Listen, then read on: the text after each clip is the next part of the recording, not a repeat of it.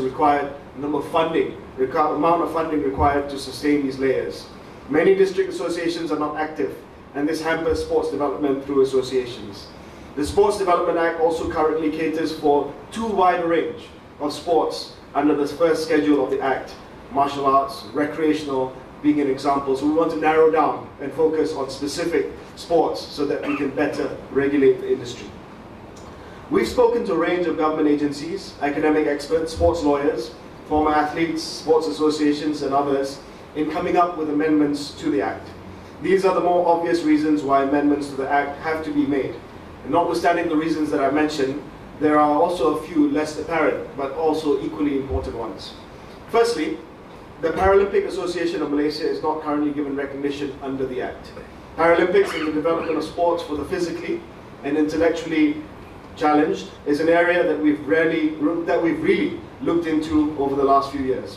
One of my first acts as Minister of Youth and Sports was to ensure that the physically and intellectually challenged athletes got the same incentive bonus for winning medals at international events as able-bodied athletes. So there's parity for Paralympic athletes now in Malaysia. We've also set up the Inspire program to find and train these athletes at the grassroots levels. The ASEAN Para Games starts today in Singapore, and I'll be there over the weekend. Now, the Paralympic Association getting equal recognition under the Act is imperative for me to move forward in this area. As you also know, doping is currently a hot topic, not only in Malaysian sports, but all around the world. In the last year alone, we've seen cases involving the world #1 badminton, the International Association of Athletics Federation, the Champions League, Tour de France, just to name a few. This is a worldwide issue. We're taking this issue very, very seriously in Malaysia. We've adopted a culture of zero tolerance, and we've acted in a few important strategic ways. Firstly, we want to strengthen the relevant agency, ADAMAS, or the Anti-Doping Agency of Malaysia, to ensure that they're able to test more athletes and when they're training and just before they go to international competition. We will recognize ADAMAS officially as a body that is in charge of anti-doping through the amendment to the Sports Development Act. We will also move towards ADAMAS having its own parliamentary act to strengthen it even further as an independent agency. Earlier this year, Sports Association signed the acceptance of ADAMAS anti-doping rules, and we want to ensure that this is enforced. It will also be amiss to not mention the KL Centre for Regional Arbitration under the Director, Dato' Sundar Raju here. KLRCA signed a Memorandum of Understanding with the Court of Arbitration of Sports in 2012. The Malaysian Sports Arbitration Tribunal is also something suggested to be formed, with it being an option if both parties in dispute decide to use it. We've also been receiving proposals and considering the formation of internal tribunals for sports association disputes that will allow the Minister to send cases their way in case the tribunal under the KLRCA is expensive for people to bring cases to it. This tribunal, the suggestion is, chaired by an ex-judge, will include 2 other people who are experts in that field.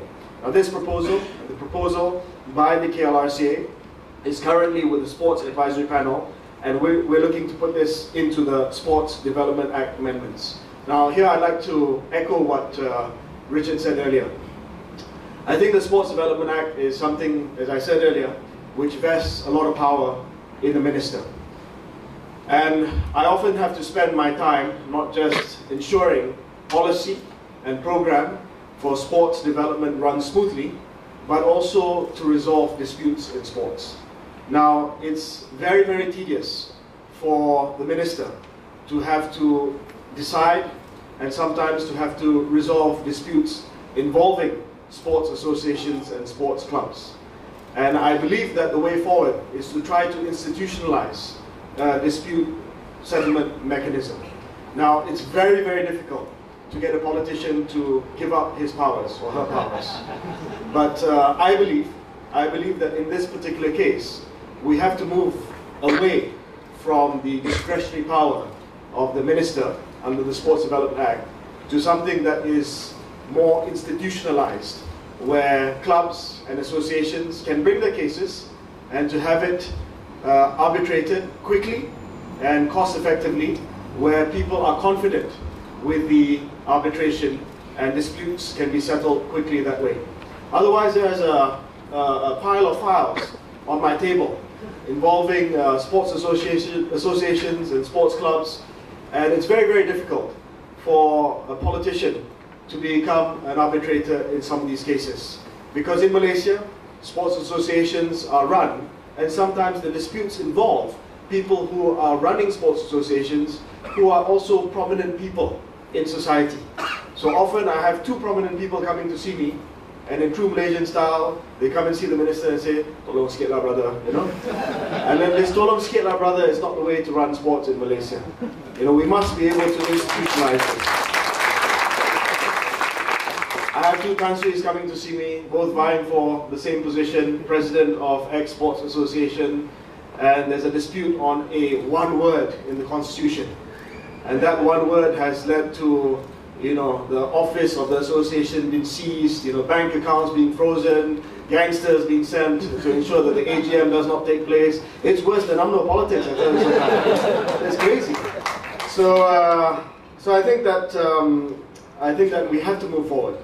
We have to move forward, and we have to clearly outline in the Act itself what the dispute settlement mechanism is going forward. And of course, there is pushback from the sports administrative fraternity, i.e. government. It says that, no, Minister, you must retain your power, because that should be the last word as far as dispute settlement is concerned.